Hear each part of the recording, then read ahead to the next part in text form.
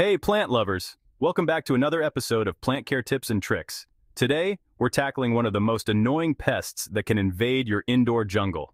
Mealy bugs. If you've noticed fuzzy, white, cotton-like clusters on your houseplants, you've likely encountered these unwelcome guests. So, where do mealy bugs come from, and how do they end up in your home? They can hitch a ride on new plants, cut flowers, or even on your clothes if you've been outside. These pests are relentless and can spread quickly if not dealt with. They multiply rapidly, making it crucial to act fast. Mealy bugs latch onto your plant's stems and leaves, sucking out the plant's juices. This weakens the plant and makes it more susceptible to other diseases. This causes stunted growth, yellowing leaves, and even leaf drop. Over time, the plant's overall health deteriorates. In severe cases, your plant could die.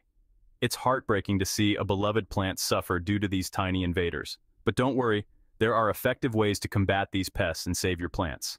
First, isolate the affected plant to prevent the bugs from spreading. Grab a cotton swab and some rubbing alcohol. Dab each mealy bug directly with alcohol. This will kill them on contact. Be thorough and patient, as you want to ensure you get every single one. For bigger infestations, mix 1 part rubbing alcohol to 3 parts water in a spray bottle. Add a few drops of dish soap and spray the entire plant. Repeat this treatment every few days until the bugs are gone. Consistency is key. Prevention is key, so always inspect new plants before bringing them indoors. With a bit of vigilance and the right tools, you can keep your houseplants mealy, bug-free, and thriving. Happy gardening. Until next time, keep those plants happy and healthy.